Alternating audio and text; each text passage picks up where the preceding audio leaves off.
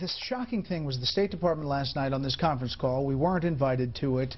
They say it was an oversight. We pointed that out last night. They say everything is calm. The ambassador walks the Turkish diplomat essentially out to the road.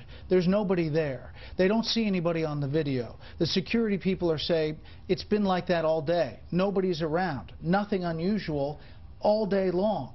As Steve points out, this official says they talk all the way through the attack. They talk after the attack. 6 hours long this attack took. And they have all of this information, and yet 5 days later, Susan Rice goes out on 5 TV shows and doesn't have that information, yet these people do. It's such a disconnect. It's beyond a disconnect. That is utterly damning. There are 2 scandals going on here. The first is the cover-up. When we now know, and they knew earlier, there was no mob, there was no demonstration, there was no incentive about the video. That was all completely false story. This was simply an attack of armed men who infiltrated and killed our people. So everything Susan Rice said was a confection. It was an invention. And it was, as you showed, it was repeated again and again. You had Hillary Clinton speaking about the video as though the body of the ambassador was lying next to her. Then you had Susan Rice spinning the tales. You have the President of the United States addressing the General Assembly more than 2 weeks later, talking about the video, the insult to Islam, etc. You have this entire story going all along. They're trying to sell the video, they're trying to sell extremism, and they're trying to sell all of this at the time when they know it isn't true. So that's number one. And that's a scandal, and I think it has to do with the fact that they were spiking the football over the death of bin Laden and al-Qaeda a week earlier in Charlotte, and this was a contradiction of it. The second scandal is the lack of security at the site before.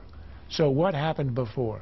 And I think that what happened was the administration, it wasn't a lack of money that they withdrew all the support, and they didn't put up the required barbed wire and the fences and all that. It was under the theory, which starts with Obama at the beginning. We don't want to be intruders in the air. We don't want to be oppositional. We don't want to have a fortress America. We don't want to look imperialist. We want to blend in with the people and help them build. That's a noble aspiration, and that was the motive for having very light security. But it was a catastrophically wrong decision to do it in Benghazi, in a no-man's land, in Dodge City, and it cost us the lives of the ambassador and 3 other Americans.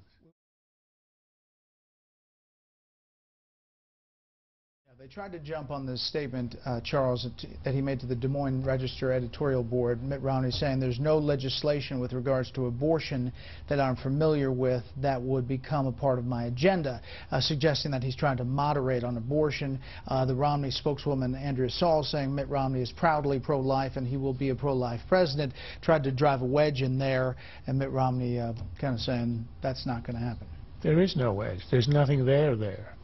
What Romney is saying is, I have an agenda on abortion, I will shape it, I will make the legislation, and here are what my positions are.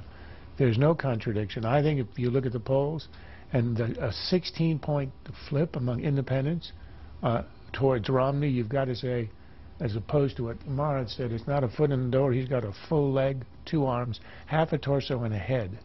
That's my medical opinion anyway. So I think he really made incredible advances here, and it's up to Obama to reverse them. I don't know if he can.